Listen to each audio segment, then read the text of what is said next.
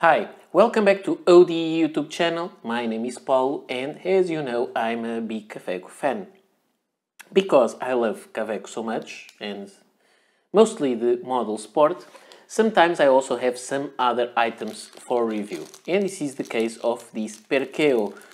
And this Kaweco Perkeo is not a fountain pen, it is a rollerball. And I don't make reviews of those very often, but I have this one and I will do it now. I think it will be a shorter video. So, first, how does it present itself? It comes inside this plastic sleeve, very simply. It has the name, the code of the pen there, and it says here on the sleeve, just write it. You take this out, so you have just write it and Kaweco. And here you have. This is the Kaweco Perkeo rollerball of the color Breezy Teal.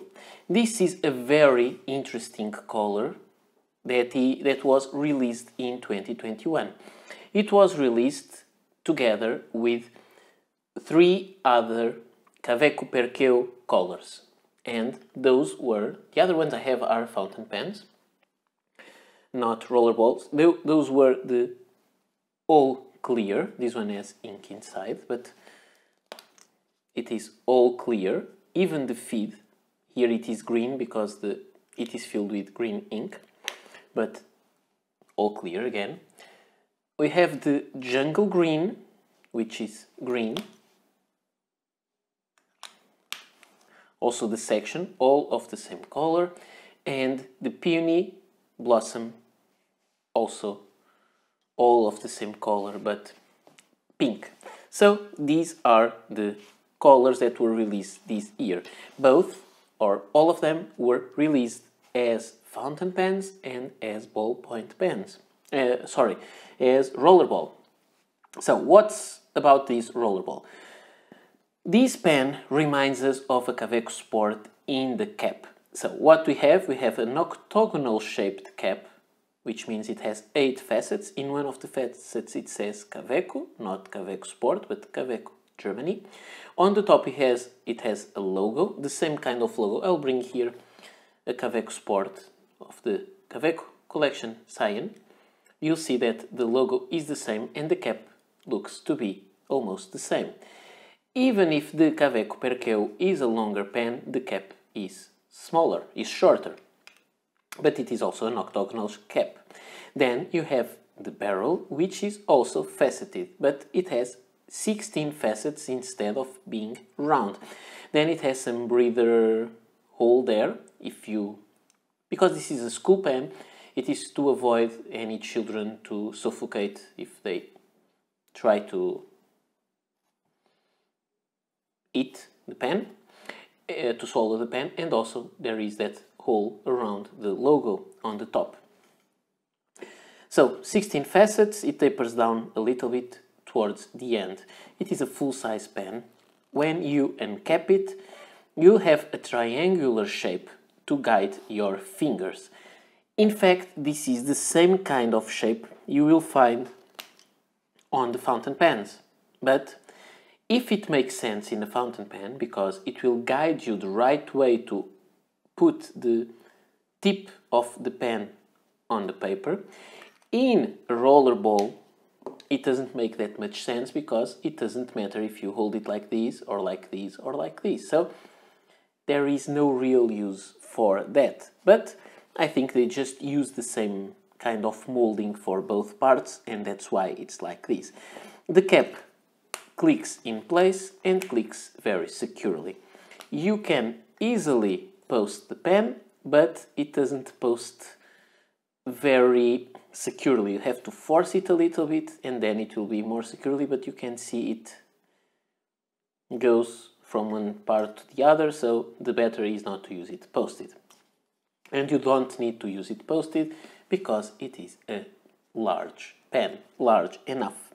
When you look at it, let's compare just with a Parker Centennial Luffle, which is a big pen, this is a fountain pen, and with a Lamy Safari, and it is of the same size. So you will not have any problems about holding this pen.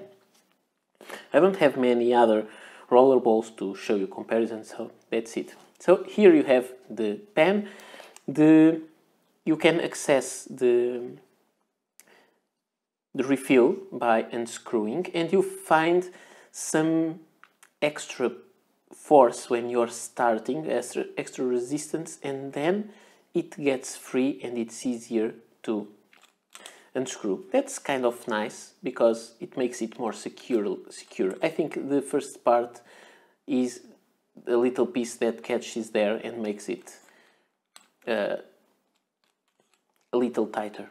You have this kind of refill which is marked Kaweco, and this one is made in Japan and it is a 0.7. So an interesting refill, I would say, because it's marked both, which is fun, Germany and Japan.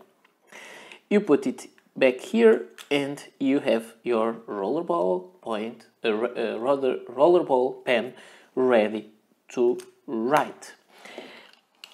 I showed you the other pens of this series of 2021, but there were already some others and I don't think I have all of them. So there were, yes, there is at least one that I don't have.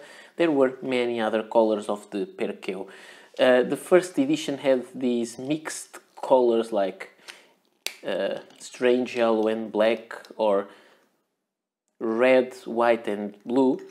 These ones are more a single color, but also an older version that was released was this one. This is the all black, which I think is a very nice match to the all clear. Now, just let me compare it with the Kaweco Sport. It is larger. This one has a click on place cap. This one is a screw cap. This is the color of the cyan. This is the color of the Breezy Teal, which is more on the teal side of color. So that makes sense. Another thing that I want to say is the caps are very similar. The cap on the Perkeo is a little broader or larger, but girthier, that's what I meant. And you can get extra clips if you want. You can, these are sold separately. You can buy a clip, and although this cap is a little bit girthier, you can still force, because you can see these can scratch a little bit the pen, of course, doing that, but when you force it, you can see it, the clip opens a little bit and you can force the clip into the pen, and now you have the pen with a clip. Do you really need that? I don't think so, because it doesn't fit as tight as in the Sport. You can see all the facets doesn't align that well because it is larger. It will easily slip out. But if you like the kind of feeling of having a clip, not for, I would say it's not secure because it may fall, but you can do it if you just like the looks of it with the clip. Now, just for the writing sample, I don't have much to show because this pen is not a fountain pen. There is not a lot to test. So let me just use this. This is the This is the Kaweco. I have some burlap background fibers that were on top of the tip. So this is the Kaweco Perkeo Breezy Teal with 0.7 point, and it is a black refill, and the paper is usual Rhodia dot pad. Of course, you will not have any line variation. This is a rollerball. The line is very consistent. It doesn't skip, it doesn't fail. Let me just see if it smears. Yes, it may smear if it's not dry enough, but after dried it doesn't smear anymore. Let me just write here a little bit.